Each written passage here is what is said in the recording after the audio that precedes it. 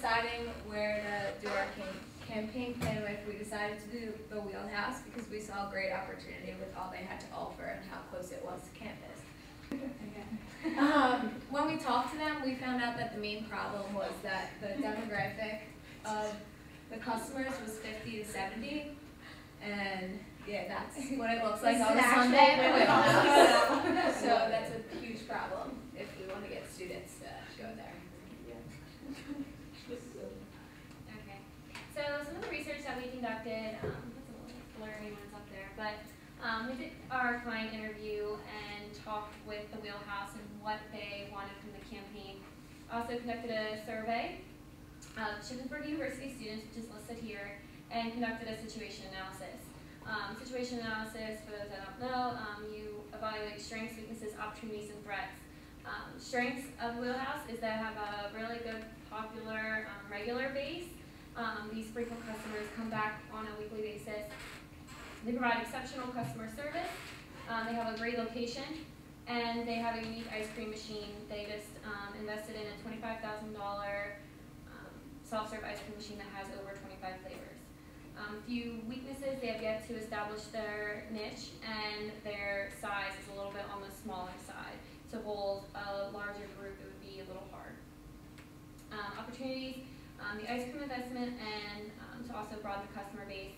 And the threats that they would face is local competition. As far as ice cream, you have Goose Brothers, Rita's, Sheets on campus, things like that, and then also local diners such as Select Diner or any other local restaurants. So the opportunity that we decided, so the market was just the Shippensburg community as a whole, but obviously we wanted to bring the average age down, so we targeted the younger audience for Shippensburg. Going along with that, potential customers were just university students with 6,000 plus students, just 500 feet away. It makes it super easy for Wheelhouse to lower that age demographic to a younger audience. And like we talked about, the investment, the new soft-serve ice cream machine, when Sheila and I talked to the owners, they were super excited about that. They had invested a lot of money into it, so they really wanted a positive turnaround with that. I've gone in a couple times and kind of asked them, how's it going? And so far they've had just like a steady outcome with it. They would like to be doing a little bit better with the ice cream, but again, there are a lot of flavors, and just with one soft serve ice cream machine, you can get flavors such as like strawberry cheesecake, and you can't get that anywhere else around here. So that's something that they're really excited for, because people will go there specifically for that. Okay, so the things that we want to accomplish through this campaign is to overall broaden the demographic audience. We want to bring that 50 to 70 year demographic down significantly. To do that, attract college students.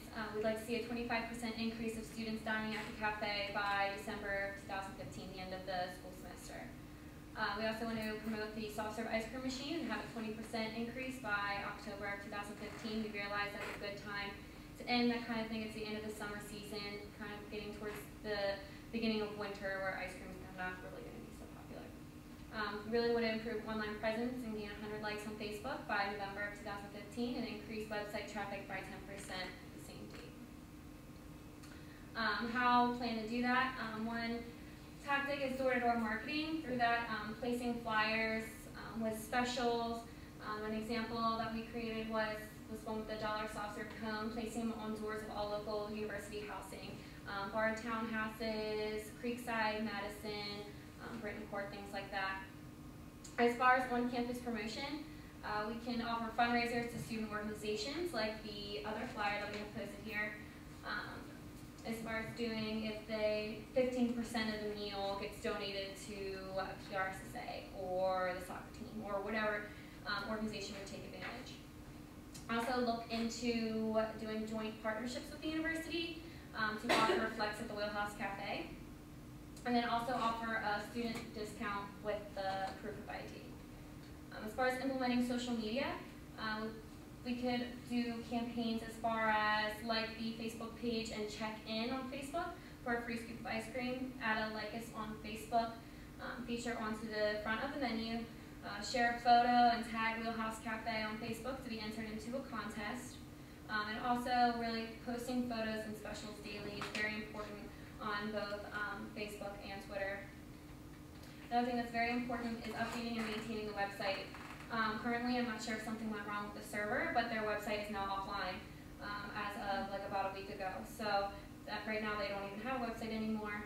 But to bring back that website, include all of the new ice cream information that is not on there at this time, update photos and the About page, make the website more visually appealing and user-friendly, and linking social media posts back to the website, encouraging people to really view the website. I also just want to point out with these two flyers that we created, these are two relatively eye-catching flyers that we would definitely want to hang around either around campus or hand them out. But these are two great flyers that they would want to use, especially with the coupon. That's great to kind of target university students. College students love coupons or giveaways or anything like that. So we definitely wanted to hone in on those two flyers and figuring out turning meals into money.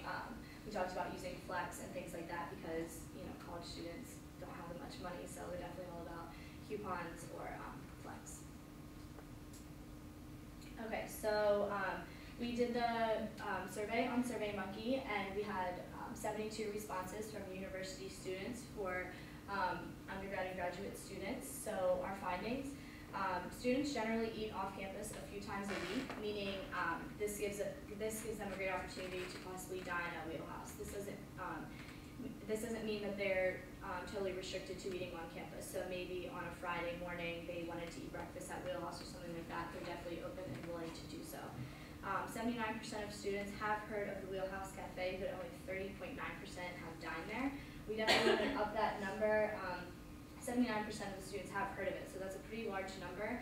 And we wanted to kind of hone in on why only 30% have dined there. Maybe they didn't know what kind of food they served there or where it was located or things like that. So we wanted to focus on that. 75% of students said they would use flex at Wheelhouse if they had that option. We discussed with the owners, and that was actually their idea. So we want to try to figure out how to work with the university and figure out if that's possible. We know a lot of other universities do that at other restaurants and things like that. So it could be possible.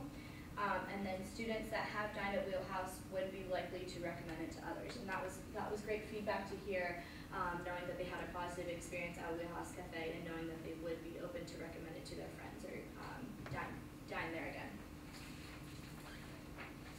Okay, so as far as costs in the budget, it's a very, very low cost campaign. As far as the door-to-door marketing, the biggest cost is going to be printing flyers. Staples does offer 6 cents page color printing. Doing by 500 flyers comes out to $30. So that's very cheap, and it's just the biggest thing is time commitment. On-campus promotion discounts, we can't necessarily measure that at this time because we don't know how many people are going to use the discount, but that would be a factor that they would have to take in is it's going to be whatever you choose the discount to be, 10, 15% times by the number of people who use it is going to be a cost that you would have to take. Social media, free to use, again, that's just a time commitment cost. And I would also consider using a management tool such as Hootsuite or Buffer to really lower that time commitment that you have to do. You can set up scheduled posts so you don't have to be on Twitter every single day if you don't have the time, or if you don't have the time to be on Facebook, you can schedule that out and that really minimizes your time. Again, the website, it's free to maintain, it's just the time commitment. Okay, and we have a couple main conclusions. After doing all our research suggests that students would choose to use flex at the Wheelhouse if they had the option. Also, students dine off campus like more than a few times a week, and they prefer to get their ice cream from a local ice cream parlor instead of somewhere like Sheetz or Giant.